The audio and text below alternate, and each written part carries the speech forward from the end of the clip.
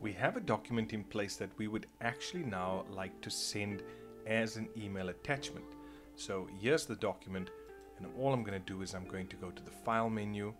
I'm going to go to Share, and once I click on Share, have a look at that. I can share it in a number of different ways. In this case, I want to share it as an email attachment. And when I click on that, do you see the number of options I have? I have one that will just send it as a normal attachment, in other words, as a Word document attachment.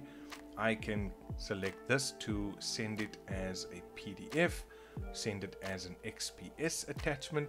So these are just the different ways, and I'm just going to click on the first one so you can see what it does. So if I click on Send as Attachment, you can see it's going to ask me from the Microsoft suite itself which product I want to use, and I'm going to be using Microsoft Outlook. Now, I don't use Outlook on this PC, but this is just what it would do. You would click OK, and then you would verify all those things. Here you can see Welcome to Outlook 2016. Obviously, I don't have that set up, but guys, that's all we're going to be doing.